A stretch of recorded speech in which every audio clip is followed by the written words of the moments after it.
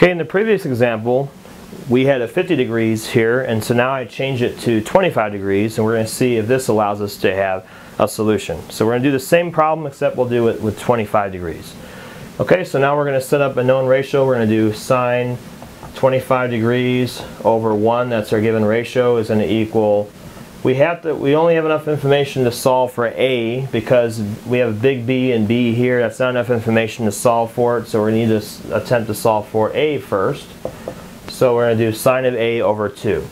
Next we're going to do cross multiplying. We're going to do sine of A equals 2 sine of 25. Okay, and if we do this, 2 sine 25, that's sine A equals 0.8452 with some more decimals.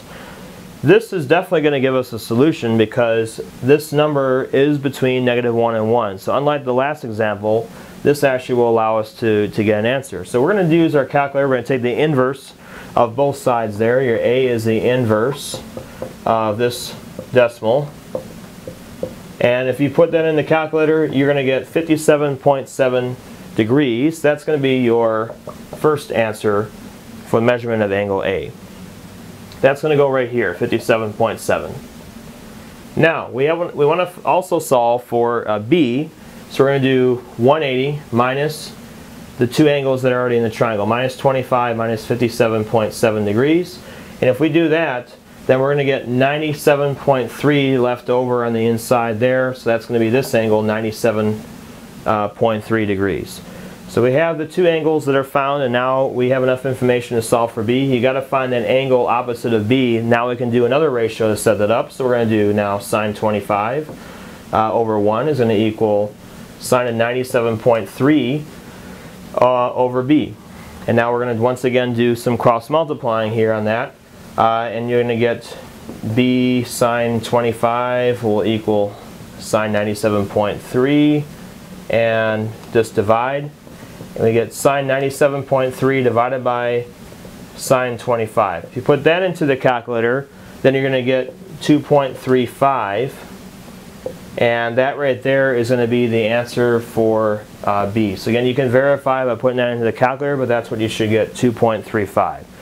So I've done all the calculations, I've done all this mathematically by using law of sines. What I'm now going to do is I'm going to go ahead and draw this picture to show you physically what's actually happening here. So again, we already did that with the 50 degrees, and we showed by the picture that it's not possible to draw that. But now what we're going to do is we're going to recreate that here and show that it is physically possible to draw that. So once again, I want to draw an accurate 25-degree line. So I'm going to go ahead and start that out right here. And I'm going to draw in 25 degrees. 25 degrees is actually smaller than you would think for this one. So I'm going to go ahead and put that right here. And by drawing that out, I would get 25 degrees would go about right there.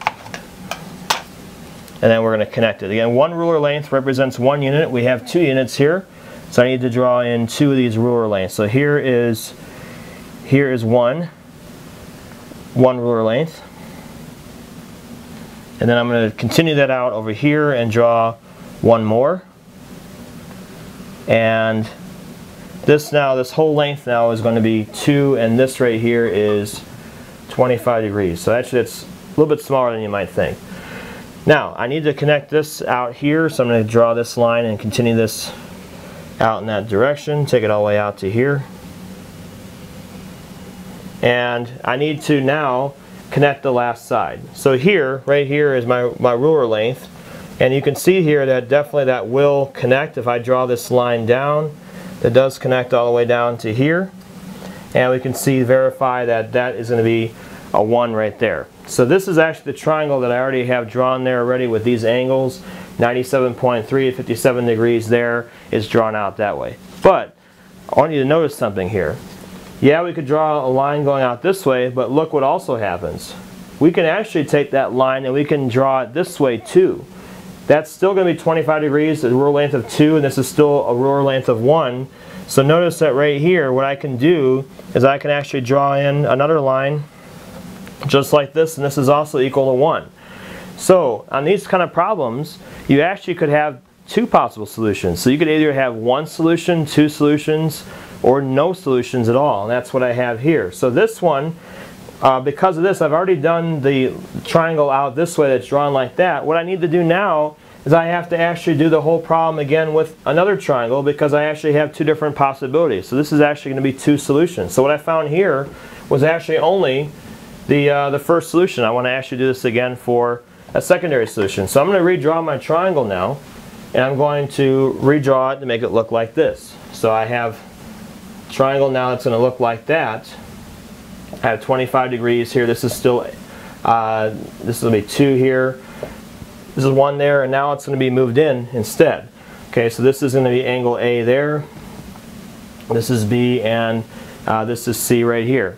Okay, so now I'm going to do the triangle over again, and I want to do that by finding my new secondary solution. So I'm going to go ahead and erase this. Now that we see that there is going to be 3 solutions, I'm going to go ahead and add this now. A2, I have B2, and I have another B2 right here. So the question is, well, how do we get another solution? Because our calculator only gave us one solution. Alright, well, this is going to take us back to originally we had this. We had that my A originally was, my A1 was equal to 57.7. I actually got that. Let me go back one more step. I actually got that A is equal to, sine of A is equal to 0.8452 initially. We did this originally with our work with some more decimals. That was 2 sine 25. Now, we did the inverse in the calculator. The first inverse gave us 57.7 degrees, and we got that. Now the question is, how do we get a second solution out of this? Well, let's take a look at our unit circle. In a previous session we talked about when you draw unit circles here that you get one answer in the first quadrant. That's what the calculator gave. But we have to think about, well, where else is sign positive? And if you look at all students take calculus, all students means that sign is actually positive also in the second quadrant, which means that this is also going to be 57.7 degrees here. So because of that, whenever you take the inverse of something, you should always actually automatically find the secondary solution. So when I find that, my A2 right here in this quadrant, that's 180 minus 57.7. So I want to do that, so I'm going to draw that down here. That's going to be 180 minus 57.7 degrees. That's how we want to find the secondary answer, again, by subtracting that to get that measured from the positive x-axis. So this is going to give us now the A2, which is 122.3. That's actually now this angle right here. That would make sense that that's got to be more than 100 degrees, because that side that was normally here got swung inside there, and we got that. So here's our other secondary solution, 122.3. So every time you do this, you should always subtract that first answer the calculator gives, subtract from 180, that's going to give you the second answer. Now that we have this, we can again find measurement of angle B by doing 180 minus 122.3 minus 25.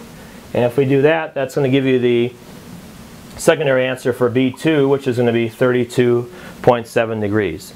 Now that we have these two, the last thing you're going to do, since this is 32.7 right here, is you're going to now use that in order to find the missing side. So we have to actually use the 32.7 in order to find B down there. So we're going to do our known ratio. We're going to start with sine 25 over 1 as we did before.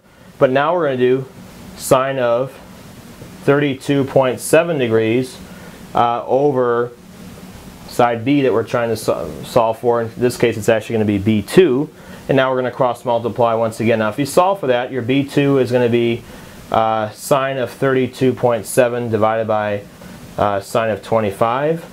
And if you put that into the calculator, we're going to get a smaller answer for this. We get 1.28 on that one. And 1.28 is going to be the smaller answer. Now that makes sense that your answer should be smaller, because originally the side was swung out like this, and now we swung it in like that. And that makes sense why you should have a smaller side there. So 1.28 is the answer. So this problem actually had two different solutions, and we got that by seeing that physically drawing it. You could draw the triangle two different ways, so that's why it makes sense that we should have two sets of answers.